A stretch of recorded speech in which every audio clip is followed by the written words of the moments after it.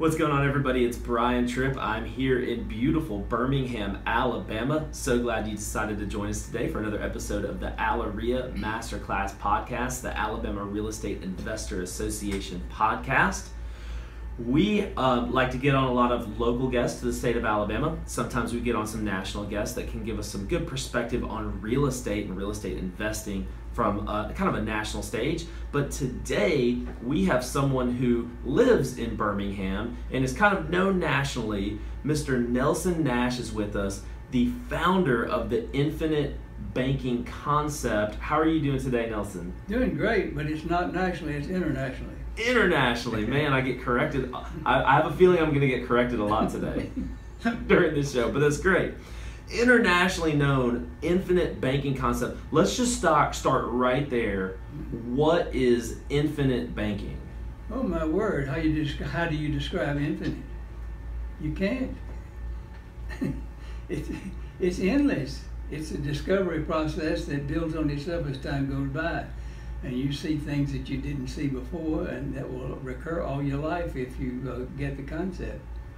So let's just break it down for someone who's never heard of this before. Mm-hmm. You start talking about infinite banking concept.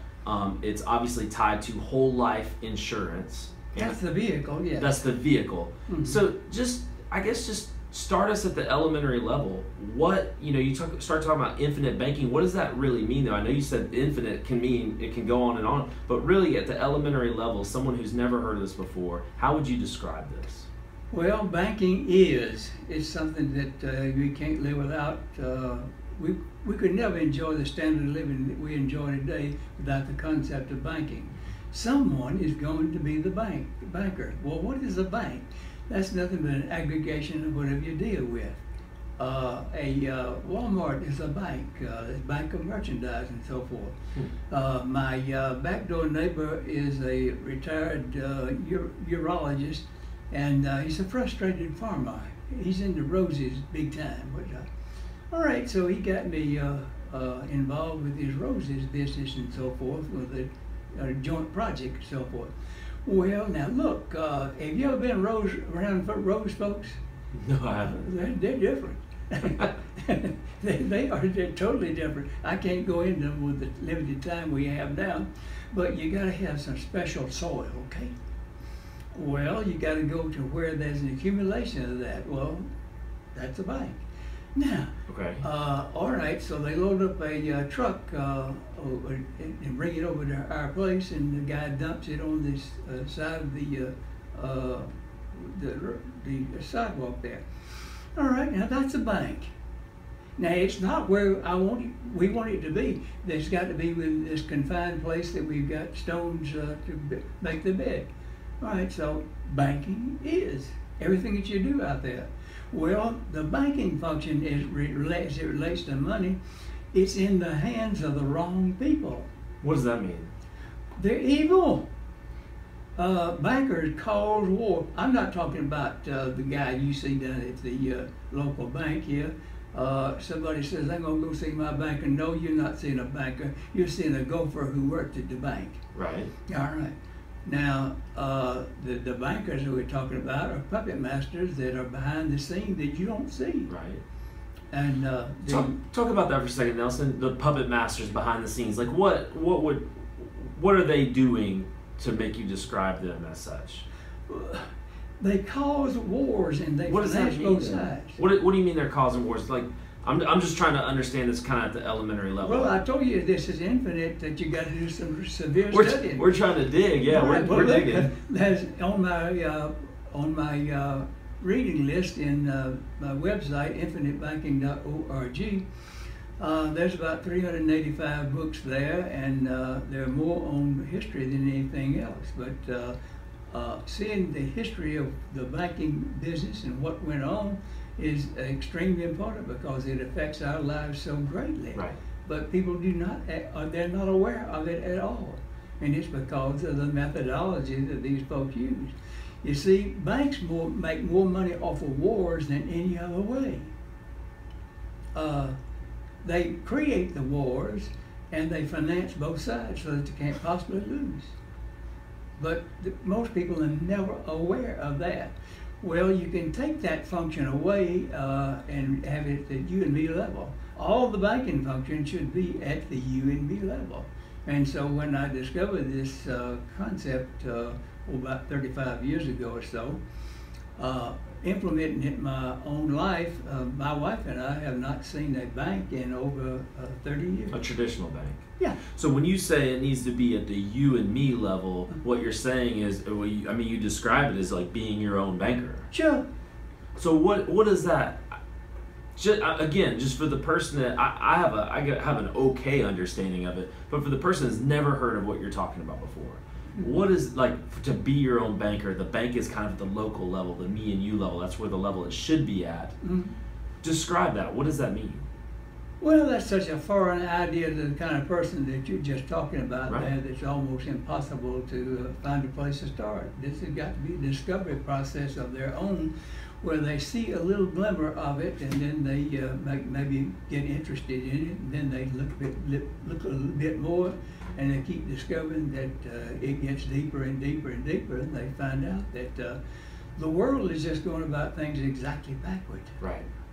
But it all revolves around the concept of money and who right. is the banker in your life. Right. Somebody is going to be the banker, and it should be you, but that's not understood at all out there. For sure. Well, how in the world do you explain something to somebody that is such a foreign idea? Yeah, that's what I'm asking you. Well, you can. Like I say, it is a discovery process. And quite frankly, trying to inject this into somebody's head is absolutely worthless. But you see, again, the bankers control a lot of things out there. They control the media totally. They control the educational system and so forth. And you see, as a result of our educational system out there, what it amounts to, Brian, is let's put this straight jacket on you, let me tie your ankles with a chain and so forth. Now hold real still while I inject this into your brain with this needle. That's absurd. That won't work. But yet that's what we got going on. I totally agree with everything you're saying. Good. There's got to be a beginning process to this discovery process to learn just really honestly what it is just a foreign idea. It's an idea that's just kind of foreign to our nature. See, that's why I wrote the book back there over 20 years ago. When I first discovered this, I was trying to get the message done through seminars and in a 2.5 hour time frame, and there's no way that it can be done. But yet I was going through that same process like it's taught in the general business world, right. Particularly the life insurance business. We got to have a nugget here that take this pill and you will understand. And there's no way. Well, I had this fantastic experience years ago with a fellow named Larry Wilson Learning Corporation, Eden Prairie, Minnesota. Now, Larry was an interesting fellow, Brian. He was a school teacher. Had a real bad habit of spending 1.25 times income. Mm-hmm. Had to find something else to do. Mm-hmm. Got in the life insurance business, did extremely well. But it bugged him. He couldn't explain why was he good. He called himself an unconscious competent. And although he had 4 kids at the time, he said, I'm going to find out why am I good. Now, when you start searching, magic appears. In the scriptures it says, seek and you shall find. Yeah, that is absolutely correct. You'll find the answers are out there almost for the asking. Yeah, but you also go run into another phenomenon that you didn't understand, and that's synergism. It's what is it? Synergism. Synergism. You'll run into people that were looking for you more than you were looking for them. Like a synergy. Yeah. Now, in the process of him searching, he ran across Bank of America, who was looking for somebody to put together a sales training package for their bank, and that's how Counsel of Selling was born. It was a 40-hour block of instruction designed to be put on 4 hours at a time over a 10-week period. And so I saw that I had to rework the seminar and the course. I had to put it into 5 parts of 2 hours each. And then I had a test group that I put together of 18 people. That's how big the conference room accommodated. And I had one person who was 25, another one was 75. There were males and females, all kind of different occupations. And I wouldn't let but one life insurance guy in the room. All right, now I got through with the first session. 60% of them hung around and wanted to ask questions. My answer: go home. It's over. I'll be here at 6 o'clock next Thursday night. Now, Brian, I don't know whether you've had this kind of problem or not, trying to get groups together and so forth, but I understand that that's the sort of stuff that you do. All right, so I had got, back when I was trying to get the 2 hour, big shucks, get everything done in 2.5 hours. Right. There were many times where I got a group of about 40 people and called them down to about 20 and said, now, 6 o'clock Thursday night, we're going to start. Well, I would call all of them at 4 o'clock to make sure that they were going to be there, and they all assured me they were going to be there. Right. But something happened between 4 and 6. Right, I'm aware. And there were times when no one showed up. Been there. All right, been there, done that, got the t-shirts. Yes, sir. All right. Well, so I deliberately did not call any of them to remind them to come for that second session. 20 people showed up. Wasn't the same 18 people, but several said, hey, you got to hear this, and they brought friends. Yeah.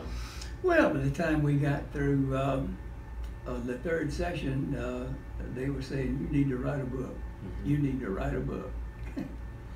And so that led to becoming your own banker. So you remember Paul Harvey? You're too young to know. Now you Paul know. Harvey. Now you know the rest There's of the story. Right. That's right. Yeah. So the book. Let's talk about the book for a second. Sure. It's Becoming Your Own Banker. Yeah. I've read this through twice now, and it's one of those books that you can't really read one time. No. You can't really, like you were talking about earlier. It's kind of an infinite process. It's a process. Sure. You have to get to know it. A couple of not passages, but a couple of things you wrote in that book that really struck me that I want to kind of read. One in particular, I just want you to talk about this, and you've already kind of alluded to this, that banking is a process, yes, not a product. Sure. And you've already kind of talked about this a little bit, but I think the normal person thinks that banking is a product. Sure, that's what our educational system teaches. Right, but you say it's not. You say No. it's a process. No. A process that means that it's kind of an ongoing thing. Sure, it has to do with cash flow. It's all about cash flow. So talk about that for a second. Well, you go earn some money. Well, where do you put it?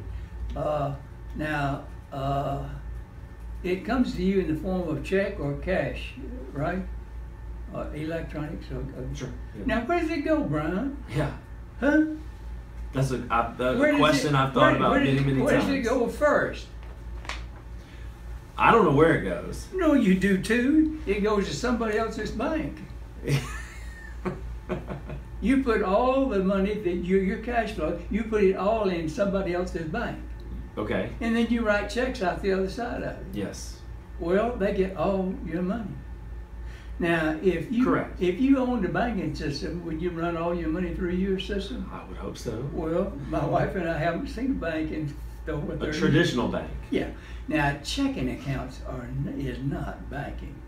Banking is about loans. Correct. And anybody ought to know that because of your background about real estate and so forth. If you're going to have a transaction out there, that's got to be a flow of a great big chunk of money in most people's life compared with everything else that they do. All right, they don't own the bank and so forth. Well, in my own family, and we have 3 children, 10 grandchildren, 8 great-grands, and a 9th one on the way. money has not left our family in about 30 years. So when you say something like that, that's just like, I don't know if the audience, if you guys just actually caught that, what Nelson just said, because that should strike a lot of people. That money has not left your family, which means it's not going into a bank, a traditional bank. Well, you got to understand this. See, most folks don't know about the biggest race riot that ever occurred in America. Do you know anything about it? Race riot? Yes. Well, we're talking about Tulsa, Oklahoma, 1923. There was a black community there that was about 50 blocks long. It was known as the Black Wall Street of America. They were relatively wealthy people. Well, can you imagine what it was like in 1923? Here's poor white trash seeing these wealthy black folks. Now, you know the 10th commandment? I don't know them in order, man. Well, Wow. The 10th one is the most insidious one of all, really, because it has to do with thou shalt not covet. Okay. Lusting after somebody else's stuff. Right. Now, have you ever noticed when the haves and the have-nots are out there, that the have-nots don't want to build themselves up. They want to tear the haves down. That's right. It's always there because that's what the 10th commandment is all about. All right, so can you imagine the animosity that was there? Now, there were very few places in Tulsa, Oklahoma at that time that a black guy could go to a public restroom. And one of them was on the 7th floor of a high-rise building. Now, this is going to be real strange to you, but we did not have push-button elevators in 1923. We had elevator operators, okay? Okay. Now, what is the pay scale of an elevator operator? Come on. Probably not very much. Right. Now, can you visualize a young white girl being an elevator operator? I kind of see where you're going with this. All right, so here's this black guy that gets on the elevator, and there's just the two of them. Now, by the time they reach the 7th floor, she's screaming. And you don't know what happened between floor 1 and floor 7, Right. and I don't either, nor does anybody else. But I do know something about human nature. This is the way to bring those folks down. Yeah. All right, that ignited the fuse to the biggest keg of dynamite you ever seen. Over 300 people were killed. They used American airplanes to bomb the place. If you see the pictures, it looked like Syria. All right, now people fixate on what a tragedy that was. But you see, they never get around to figure out how did this occur? What caused this and so forth? All right, here's the wealthy, the black folks. Now what is not known that people don't talk about is that money turned over 30 to 100 times before it ever left the community. It didn't leave the community. Now, Paul Cleveland is a great Austrian economist here at Birmingham Southern. Now, there's a video out there called Banking with Life, and Paul is describing that wealth is not money. Wealth is goods and services. Money is the medium of exchange whereby we acquire wealth. All right, now if you accept that, is that pretty good? Does that register? Okay, it's registered. I can start to. All right, so here's this black guy that's got something to sell. Right. There's another black guy that would like to buy that. All right, now they strike an understanding of value there, and now what 99.9% of the people do not understand out there today is that there is real money in circulation, and there is funny money in circulation. It's fiat money. Okay, most of it is the latter. There's nothing to back it up at all. Right. All right. Now, in this case of the black guy buying something, what did he give the guy who was selling? He gave him a token of value there. Well, how did he get that token in the first place? He provided goods and services to somebody else. Now, in every one of those cases, both parties won, didn't they? Yeah. Sounds like it, yeah. Well, of course. Otherwise, the transaction wouldn't take place. Right. All right, so money never left the community. Gotcha.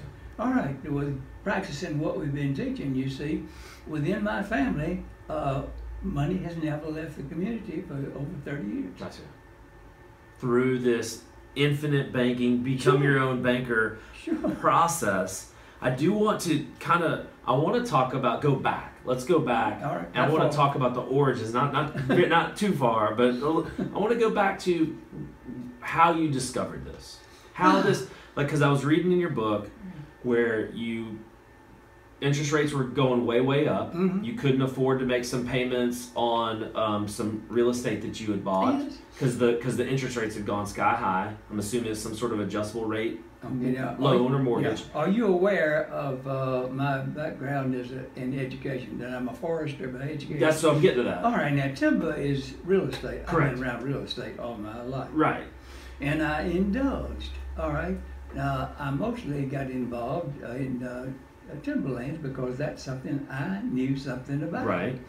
All right, but here comes the idea of development real estate, and so I got involved in that, and there were several successful ventures and whatnot. And then along comes bigger projects, and I was dealing with partnerships.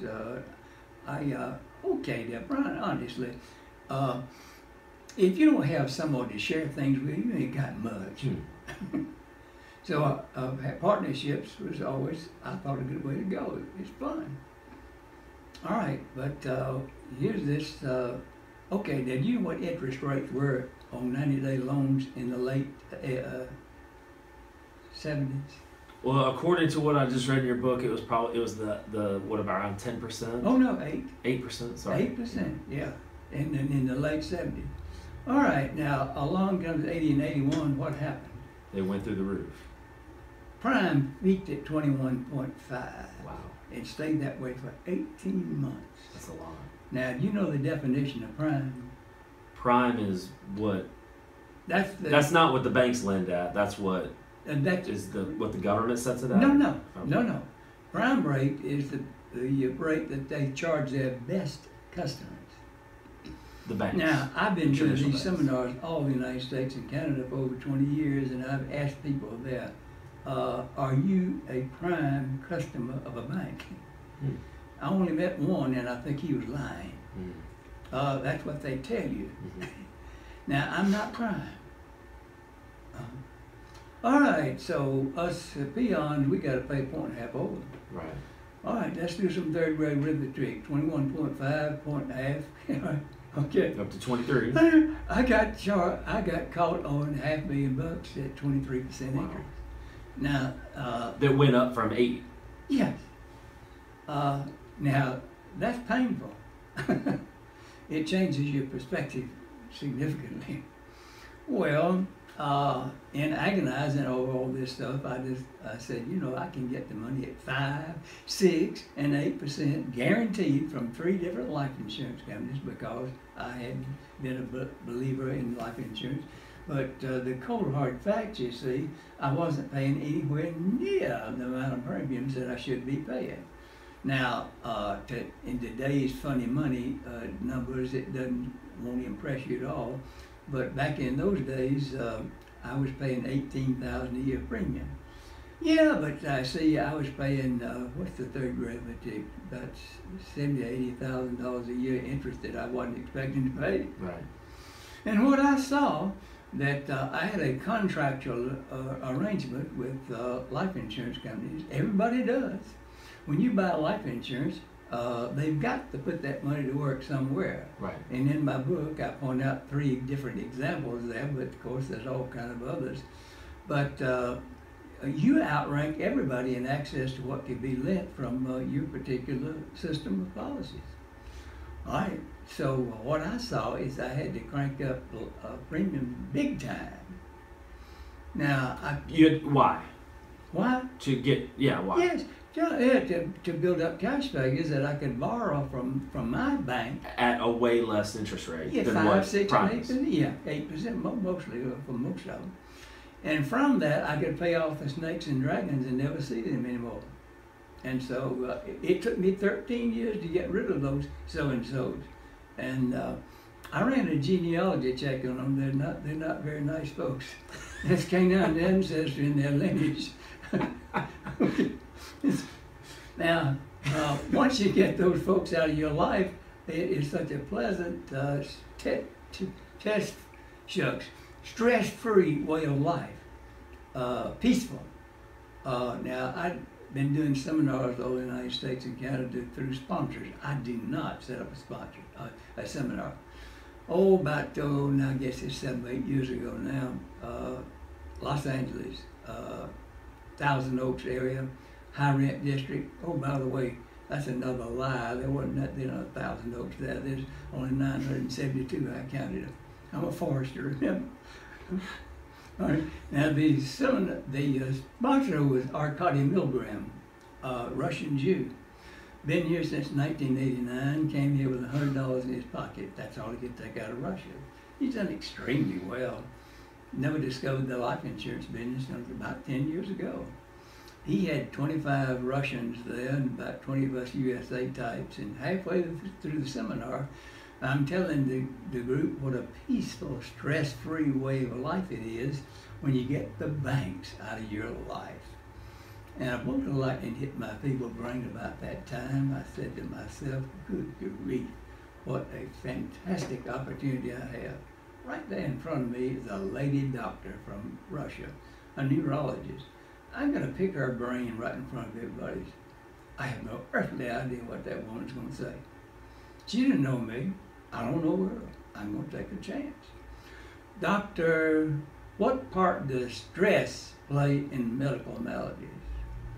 Her response, it all starts there. I asked the group, in your life and in your life of your peers that you see out there, what do you see is the biggest stress factor? Brown and chorus came back, money. So that's what becoming your own banker is all about. Right. Getting those guys out here. And now when you do that, you see, you have minimized the effect of the puppet masters out there. How old are you? 38. All right, now I'm 87 and a half. I have seen a radical change in the time that I've been on this earth. Do you know what a second lieutenant's pay was in 1952? No idea. $213.75 a month, every month, whether you needed it or not. Right. Now, $75 housing allowance, $42 food allowance. Now, you know we got along very well compared to everybody else on that. Well, what's happened? You see, my wife says from time to time, aren't things expensive today? Baby, what are you thinking about? Give me a product. Now give me the price. Now whatever the price of that product is today, I want you to divide it by 5. And think about we were married 66 years ago. Everything will pop into focus. I remember very well buying, I worked in a produce store in college to work my way through school. I paid for it all. And bananas was 16 cents a pound. Multiply by 5, they ought to be 80 cents a pound. Bananas gone down. Now, everything out there except health, education, and welfare, that 5 factor will fit. Now, how do we come up with the health, education, and welfare? Things that should never have happened. Walter E. Williams, you know who he is? Fantastic economist at George Mason University, Fairfax, Virginia. He's maybe 6 or 7 years younger than me, but he's very well known as a columnist and he can cut through the nonsense so fast and make your head swim. He's a black guy. He says that health, education, and welfare should never have happened. I feel like this is a rabbit trail, but I'm going to go down it anyway. Why? What do you mean they should never have happened? Well, why should it be a government program? So, not that they should never have happened. Why should it be a government program? Yeah, well, okay, yeah. Gotcha. Well, that's the way they look at things. Gotcha. No, I and you see the same phenomena out there regarding money. When you talk about putting aside money, everybody thinks about 401ks, right. IRAs, That's and right. stuff like that, government programs. And that is the craziest thing that could possibly happen. That is the easiest money that they can steal. You see, Pocatello, Idaho, a number of years ago, I was doing a seminar, and I was explaining this phenomenon, and I said, maybe 35 years ago, Brazil went out in the boonies and built a new capital city, Brasilia. Now, you can Google it and see it. Right? Mm-hmm. Now, where did they get the money, Brian? They confiscated the reserves on all the pension plans. Wow. They stole it. And then I went on to say Argentina did the same thing. And, God provides. There was a young man in the group there that grew up in Buenos Aires. He said to the group, yeah, every 5 years, the fund builds up, gotcha. Gotcha. Wow. That is too attractive to politicians and so forth. And all they got to do is take it. That's right. So the answer is what? Well, private contract, they can't do that. The law of contracts prevails. You see, life insurance is older than the United States. Furthermore, all these government programs are a function of the IRS code. Well, how long has the IRS code been around? Not that long. 1913. All right. Now look what has happened to money since that time. Mm-hmm. All right. There's huge proliferation of money that doesn't exist. Bankers lend money that doesn't exist. That's right. And that's fraud. But people aren't aware of that because they don't think, because they've been to government schools. So the answer is you can cut through all of this junk Sure. and be your own banker. Sure. So I want to talk about the nuts and bolts of this. Sure. Because we've kind of danced around it a lot. And just for the average person that's listening, everything you're saying, I'm agreeing with, and I'm sure most sensible people would agree with everything you're saying. Let's get into the nuts and bolts of this. You said earlier, life insurance is the vehicle. Sure. Most people, when they hear the words life insurance, they're running for the hills. Well, yes, but you see, that's what occurred at the end of WW2.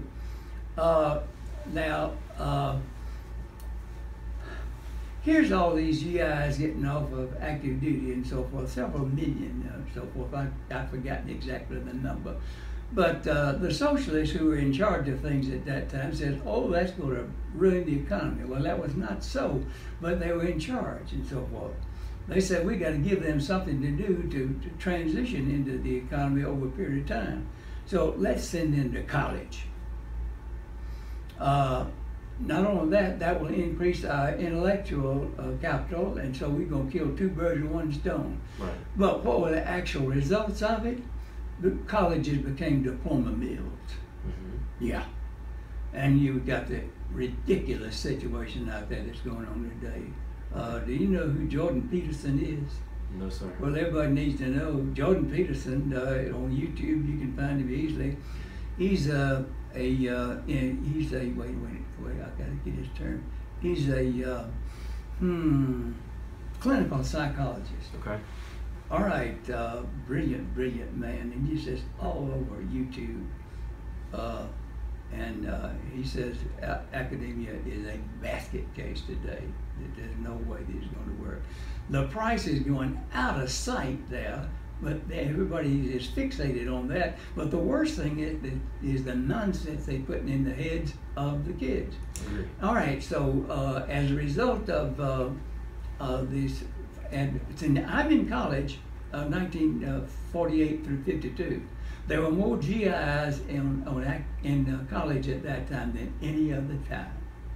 Now, those guys lived high on the hog compared to the peons. They drove cars. Well, I walked. Now, they had a stipend to live on. Well, I had 2 jobs to work my way through and so forth, plus ROTC. And all right, now, along came more financial geniuses in all history combined. Harvard MBAs have screwed up more of this world than all the rest of the world put together. I've been there, done that, interfaced with these people and saw that it is absolutely hopeless. I tried to teach this concept to the world headquarters of Equitable Life, which was the 3rd largest life insurance company at that time. I had access to the very top. And I spent 5 years trying to get them to understand this, and I gave up in disgust because they were just eaten up with the idea of being everything to everybody and getting involved in government programs. And they ruined a real good company. AXA out of France had to bail them out because of this crazy thinking and so forth. Well, you see, after that 5 years of experience, and I realized that's hopeless, I said, now Nellie, apparently you don't think either. I should have learned this in academia, particularly forestry school, because Brown, a $50 million addition to a paper mill is nothing to produce a product that you blow your nose on and throw in the trash can. I said, everything is done there is OPM, other people's money. Right. If this were taught in forestry school, we'd revolutionize the world.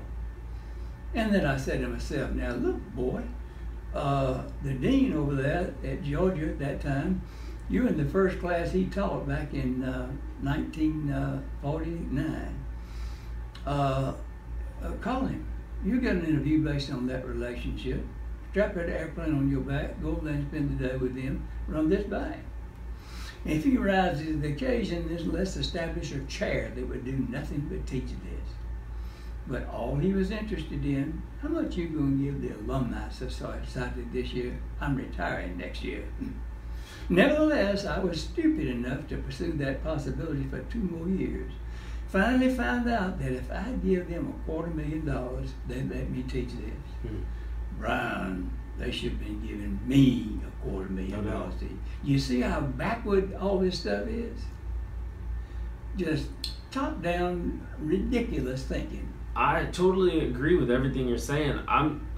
How do we use this concept when it comes to whole life insurance? First thing you got to do is you read the book several times. Now, there are folks out there... 2's not enough. No. There are several folks that have read it 30, 35 times and said they learned something new every time they went through it.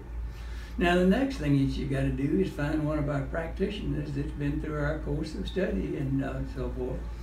And because they know this stuff and they're a good learning facilitators, and you notice I didn't say teachers. Practitioners such as Mike Schwally and John Blaylock and Jordan Cole from Nowlin and Associates, who sponsor our club, by the way. That sounds pretty good starting point right there. Yes, sir. You got to have someone who knows and it will not go polluting the idea. But you see, so talk about that for a second. What do you mean by polluting the idea? All right. Well, because I want to go down this road. So there's obviously I want to just kind of tell you my experience. Well, let's talk about my experience. Yeah, let's hear what you did. I've got a bad life insurance experience, but what a surprise! So when you say, I really want to take this almost all the way back to your story. Yeah. Where you discovered this out of necessity, out of a need. You had a need. Your back was against the wall. Stress-filled life because you owed so much money because interest rates were high. You founded this concept to take whole life insurance that you already had, borrow against it at what were you saying? 5, 6, 8% interest. 8% interest versus the 23% that you were having to borrow at. You're borrowing against your own life insurance policy. Yes. What happens next? What happens then? You borrowed against this and you're going to have to pay it back. Paid off the snakes and dragons, and then you pay off the policy loan. We do not have any loans of any kind. That's stress-free. It's incredible how little it takes to live on if you don't have the banks in your life. You're saying that all the interest we're paying, that we won't have to pay that because we have our own. We're basically. You're not paying it to somebody else. You're paying it to yourself. You're paying it to yourself. So let's talk about that. Because okay. I want like what does that mean? What do you mean? What do you mean when you say you're paying it to yourself? I just want to talk about for a second the nuts and bolts of how it actually works. I own the policies. Correct. All right. The life insurance company is nothing but my administrators. Okay. See, one of my practitioners came up with this analogy quite some time ago. He suddenly realized that this is just like a trust, isn't it? He says a trust has a grantor, a trustee, and a beneficiary. Now, the trust did not exist until the grantor created it. Right. He created something out of thin air, so forth. All right, now he has to put property into it to accomplish his goal. Now, all the property goes to the trustee. It's the trustee's property now. He doesn't own it anymore. Got that? Mm-hmm. Yes, sir. All right. Now, the trustee has an obligation to put that property to work to carry out the intentions of the grantor. Now, he can put that property to work in a number of places, but one place he can't put it to work is with the grantor. Got that? Yes, sir. Now, in comes income from the trustee's activity. Well, it's going to the trustee. Now, have you ever heard anybody say, look how much money that trustee is making? No. No way. To the contrary, what do they accurately say? They say, look how good that trustee is doing for the benefit of those other two parties. Now, if that weren't true, Brian, no one would ever create a trust. Right. All right, now do you see the analogy? A little bit. Well, you understand that this becoming your own banker here, what you got to do is you got to have somebody to hold your hand and teach you all this stuff, because the world is out there telling you nonsense. And once you be able to recognize nonsense, that's what the most important thing is going out there. But that's not the nature of human beings. The nature of human beings is to be attracted by nonsense. I mean, the scriptures is all about that. Right. Yeah. All right. Now, when you do this, you've created a microcosm. You've created an aquarium and so forth. You're not dealing with those other folks out there at all. Now, you got to do this incrementally. You can't do it all at one time. It takes a while. Remember, it took me 13 years to get rid of the banks. Now, from the time that you founded this, yes, because you had to pay off some of the other debt and to get sure, yeah. I'll have to give you a piece of paper that substantiates all this, and I will through these guys. Yeah, I'd love to, and right. Maybe we can get it out to our audience as well. Yeah. But before we go, I want to ask you, there's a couple other things that I found in the book just to be really just interesting statements that I kind of want you to kind of elaborate on a little bit. I love what you said here, and I think that a lot of people don't really understand what this means just at face value, so I want you to explain it. You say in your book, all money is borrowed. Sure. All money is borrowed. Yeah. You're either paying interest or you're giving up interest. That understanding is only 300 years old, that's all. Richard Cantillon in Europe. Well, it's brand new to me and a lot of people that aren't as educated. You went to government schools, didn't you? I did. University of Alabama. Well, I went to University of Georgia because it was walking distance. Not much better. Well, but I got over it. I'm getting there. I'm not there yet. Yeah. Well, again, in forestry school, I did learn some good stuff there, but there was also an awful lot of nonsense. And for sure. So that's what brought me face to face with the devastating effects of socialism. That I didn't realize how much forestry was eaten up with socialism out there. But see, what forestry school did teach me, one was to think long range. I think 70 years down the road, well, I'm already 87 and a half, and you know, I ain't gonna be here all that much longer. Well, neither are you, so what? I'm not gonna be here that much longer. That's right. So life's a mist, right? Plan as if you're gonna live forever, live as if you're gonna die today is a pretty good idea. Right. Now, the other thing is that I learned that was classification. We had more courses in classification than you could shake a stick at. Dendrology, the study of classification of trees, it lasted all year long. There were at least, I guess, probably 6 other courses out there that involve classification. And I never made less than an A in a course that involved classification. You classify things on the basis of the major characteristics, not incidentals. But you see, out there in the world that we got going on there, that people are listening to incidentals and things of that nature. They're not looking at what the thing really is. So that was my blessing that I did get from college, but a lot of that other stuff was absolutely worthless. Right. Yeah. So just the fact that, you know, that all money is borrowed. Mm-hmm.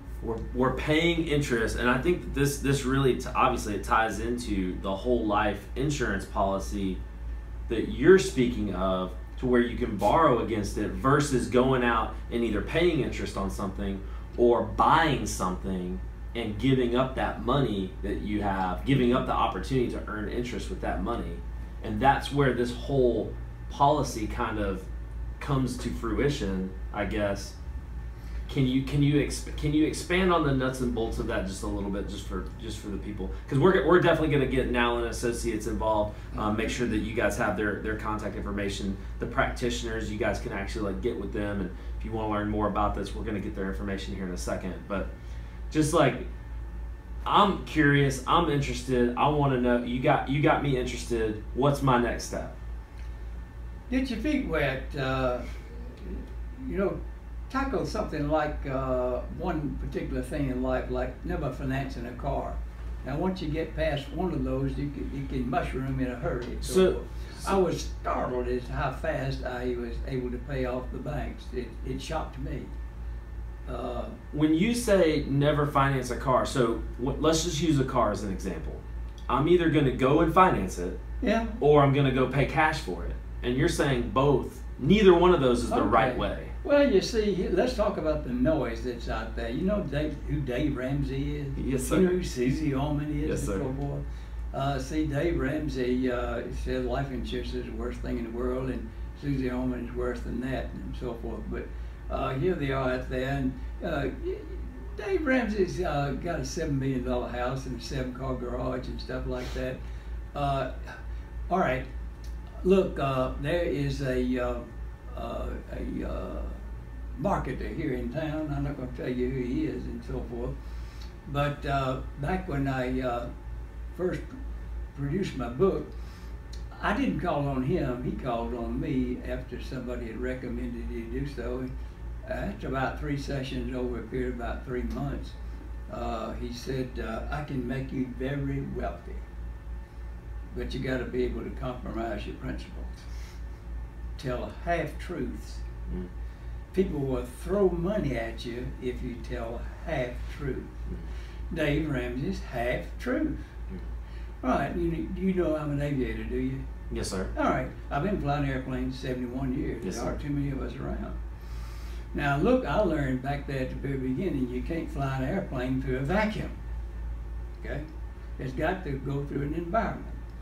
Now, let's go back and recognize what I pointed out some time ago from my own research, and I've had other folks that tried to attack it, and they found out that I'm understating the case, that if you take the average person in America, if you got $1 to spend, 35 cents is going to interest alone to somebody else's bank. Now, so let's say he's saving 10% of what he makes. That's a 35 to 10 ratio, isn't it? 35 negative, 10 positive. Yes, sir. All right, now let's get that in the airplane world. Let's move the decimal one place right. The airplane now is 100 miles an hour, okay? Now, you're in that airplane and you want to go to Chicago, due north. The only trouble is that here comes a high off the left coast. Now, the highs is good weather. The highs, and you know that? No, sir. There's highs and lows. The highs turn clockwise in the northern hemisphere. Okay. Southern hemisphere is reversed. All right. And the lows of bad weather, they turn counterclockwise. All right, so here's this high that came in off the left coast. It's set over western Kansas, and you want to go to Chicago, you got a 350 mile an hour headwind. Right. And your airplane can run 100 mile an hour airspeed. Well, your airplane's going to going backwards. Going to Cuba at 250 miles an hour. Well, that's what America is doing. Mm. Well, here comes Dave Ramsey. Get out of debt, get out of debt, get out of debt. Well, I hardly agree. All right, the air mass moved on. They all do. There are no exceptions. Now the high is centered over Indianapolis. There's no wind in the center of that high. You get in that airplane, you covering the ground at 100 miles an hour. And the arrival syndrome sets in. Then, we're making progress. You just can't do no better than this. That's what Dave Ramsey said. Well, this has never occurred to Dave Ramsey or any of these other financial geniuses out there. Let the air mass move on. Now it's centered over Washington, D.C. You have a 350 mile an hour tailwind pushing a 100 mile an hour airplane. You get to Chicago in a hurry. It's the same airplane. What do you mean by let it move on? The air mass moves on. Okay, what you're doing here, as it relates to the financial world that I'm trying to describe, you're building a business. Right. You are capitalizing a business there that you will never see those so-and-sos again in your life. And so, it's ridiculously simple. But we have so much nonsense going on out there that people can't see this. So you're saying just give it time and that nonsense will subside? Oh, no. No, to the contrary. You got to be able to recognize noise. You got to classify it correctly, what it is. All right, and now John works with a lot of farmers and so forth, and he's got this agent friend up in North Dakota. She's written a book about the farming business and so forth. And so, you know the thing about growing corn, Brian? I'm from Indiana. All right, you do know what corn is. I know what real corn is. All yes, right, sir. well, you till the soil and so forth and prepare it, and you plant corn. Yeah, but you always gonna get something else you didn't intend to plant. Oh, always. Hmm? Yes, sir. What is it? Where we are, weeds. All right. Well, I was gonna say something else. Well, you yeah. didn't plant weeds. You didn't plant weeds, but you got them. You're gonna get a lot of stuff you don't plant. Yes, all right. Now, let's suppose that you have a huge crop of weeds to the point where you can hardly see the corn. Huge crop of weeds. Okay. Yeah. All right. Now, if you get rid of the weeds, doesn't the corn stand out like a sore thumb? Yeah, probably so. The biggest problem out there is learning how to classify nonsense is out there because the world is just eaten up with nonsense. Gotcha. We have more financial geniuses per square foot out there today than all of history put together. Mm-hmm. They know everything. That's right. And they're totally unteachable. They got to discover a little bit of this sort of stuff, that's all. Yeah. And the best way to discover some of this stuff is to get in touch with the practitioners that you mentioned earlier. And like I mentioned, we're, first of all, very, very thankful for Nallen and Associates, for Mike, John, Jordan, you guys coming to our meetings, being there amongst the people. If you are not coming to our Allery meetings that are the second Thursday night of every single month at the Embassy Suites Hotel in Homewood, if you're not coming, maybe you don't live here, maybe you didn't know about it till just now, definitely come. But if you're not from here, aren't you guys, you operate in pretty much every state in the country. So anyone that's listening to this podcast, guys, I highly recommend that you check out Nallen and Associates, and we're going to put all their information, contact information in the show notes, so you guys can just click on email addresses, click on their website, so you can get in touch with them and learn more about this concept that Nelson has been so gracious enough to share with us today. Can't thank you enough for coming on the show and coming in and sharing your experience and sharing your stories. We really do appreciate that. I don't take that lightly, and I hope that our audience doesn't either. So we appreciate you, Nelson. Well, you got to understand, when I first discovered all this, that I tried to suppress the thought for as much as 2 years. But I know what Moses burning bush is all about. It wouldn't go out. Yes, sir. And finally, it was kind of like 2 or 4 across the eyes. I put something in your head bone that not other folks' head bone. Right. You got a job to do. Get with it. And so this is an obligation. Yeah. The book is Becoming Your Own Banker, Unlock the Infinite Banking Concept, with best-selling international author and speaker. It's in 30, that book's in 31 countries, I'm sorry. Yeah. It sold over 400,000 copies. So. We will link up where people can get a copy of this. We'll link that up. I'm sure we can get it on Amazon and such like that. Well, best place to get it from... the best place to get it is from Nallen. That's right, Nallen Associates. Get it from Mike and John and Jordan. We'll hook up. We'll put all their information. We'll also put the Amazon link in there just in case you guys. One more comment here. Yes, sir. Nobody elevates themselves much above the environment in which they operate. So Nallen is a great financial environment. Stick with the good environment there, and you learn how to recognize what nonsense looks like. There you go. Absolutely. I agree with that. Nelson, again, we thank you so much for your time and for your knowledge. We do appreciate you coming on the show. Guys, we love you so much, and we hit that subscribe button. We'll see you next time. What do you think? Not too painful, huh? Oh, they said that you were supposed to give me $1,000 when we got through. 1,000? I'll have to get people into my policy, yeah.